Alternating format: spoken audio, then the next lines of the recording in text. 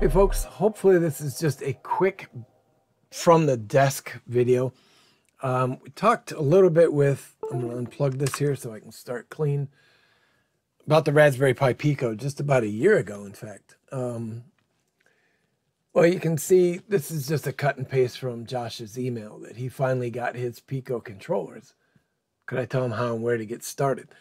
Now, we've been working with this a little bit via email and just messaging back and forth, talking about, different ways to do it, different things to do.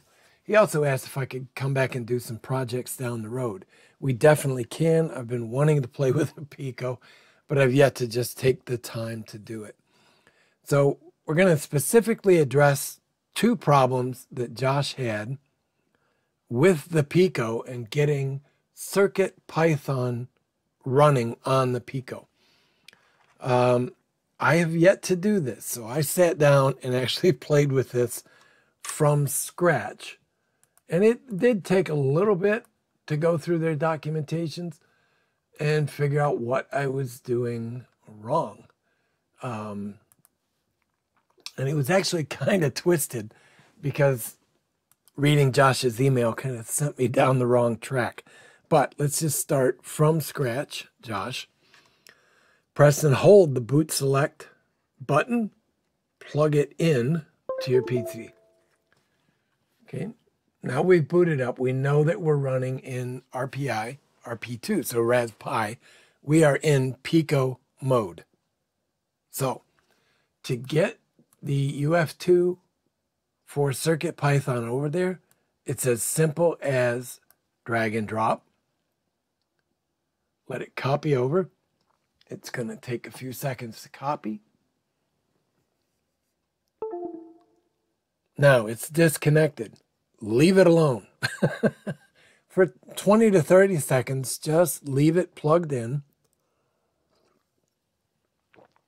and let it do its thing. And then we'll come back to that in just a second.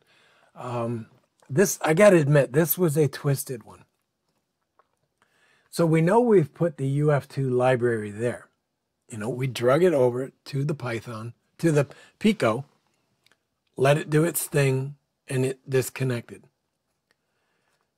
Now, I'm going to unplug it from the micro USB. I'm going to plug it back in without holding the boot select button.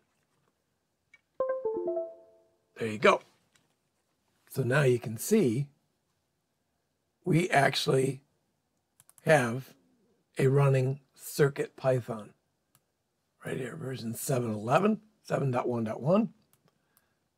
And, right, you notice before it was called RPI-RP2. Now the device came back up as CircuitPy, PY for Python. So we know CircuitPython is running. Now, where you were making a mistake, and admittedly I did it twice before I went, hang on a second. And I came back over, and I can probably, let's see if I can find it in their documentation. I think it's back a page. Or maybe a back, no. Anyway, in the documentation, I found that it specifically mentioned how to use the boot select button. And in this case, once CircuitPython is on there, don't press the boot select button. So right now, you can see we're running, I'm trying to point with my finger here. Right now, we're in CircuitPy, right? Drive G. So I'm going to unplug it. I'm going to plug it back in without pressing the boot select button. There you go. Right back in CircuitPy. Now I'm going to unplug it. This time I'm going to press and hold boot select and plug it back in. Uh-oh. What happened? We are right back to the Pico in its original state. So there you go. You don't need to press the boot select with Python on it. If you do, it essentially reformats it and starts clean.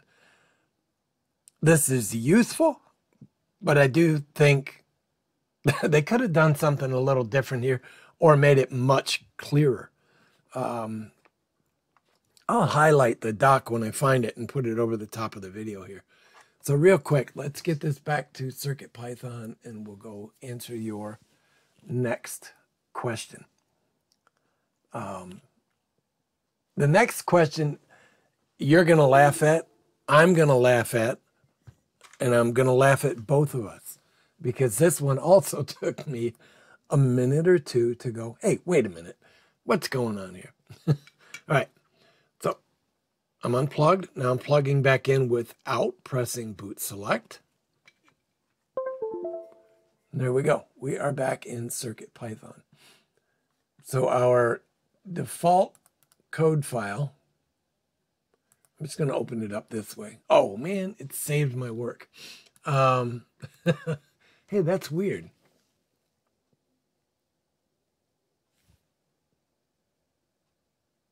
I just completely rewrote that.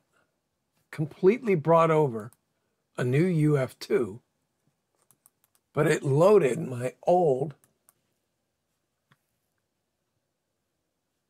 it loaded the previous Python file. So maybe there is some hope for this. I'll have to dig into that more, and we'll talk about that in the next video. But all right, so you use Mu as your editor. I don't. You saw I use Notepad, but I also read that Notepad++ doesn't work well. It doesn't play well with the Pico and other CircuitPython devices. Apparently it writes too slow. All right, so you specifically mentioned using their Blink file, right? You copied it over there so you copied it here and pasted it into Mu and then saved it to the Pico, and nothing happened. You got nothing through the serial. Even on a boot, you weren't able to get any errors or anything. That the sketch, the program, the Python program, just didn't run. Now, what you have to do, and let's just go back right here, see, in the library folder, and I know right now you're smacking yourself in the head. You need the library that was specifically called for in the Python code. So let's go over. Make sure you download these library bundles. They're here under libraries.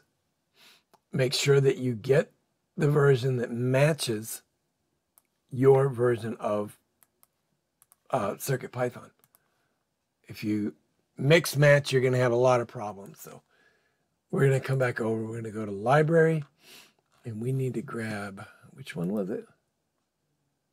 Adafruit _ PIO ASM _ PIO ASM.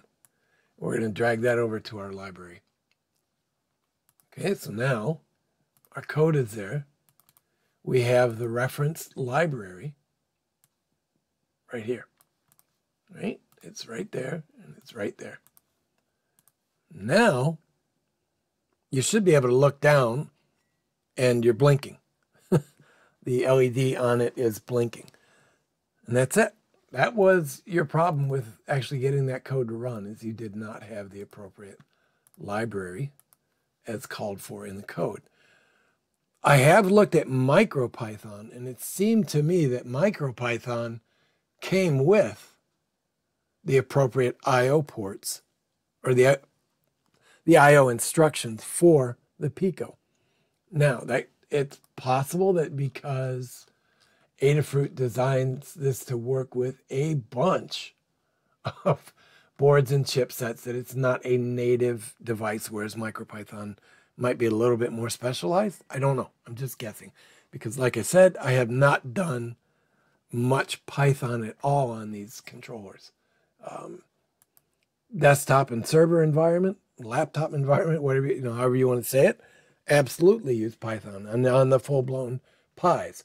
but I've yet to play with it on these controllers. So that one took me a little bit of research too. Anyway, hope that helps. I'll see you guys again in a couple days here with some more stuff. Be good.